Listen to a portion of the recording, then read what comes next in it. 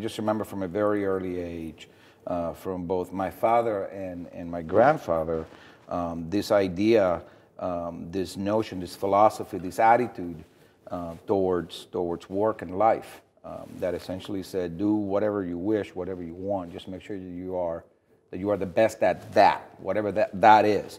Of course, they had their biases. They wanted it to be business. They, would have preferred that it be the family business that we built on the island. Of course, I was not to be, but once we left, the mantra, the philosophy, the attitude continued. To them, we owed that to ourselves, to the family, and to the country that adopted us, that had opened its arms to us.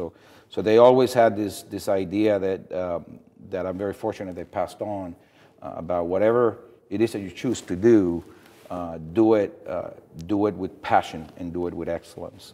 For the last 30 some odd years of a career and 50 some odd years of a life, I've tried to let that thinking and that philosophy flow through everything that we do.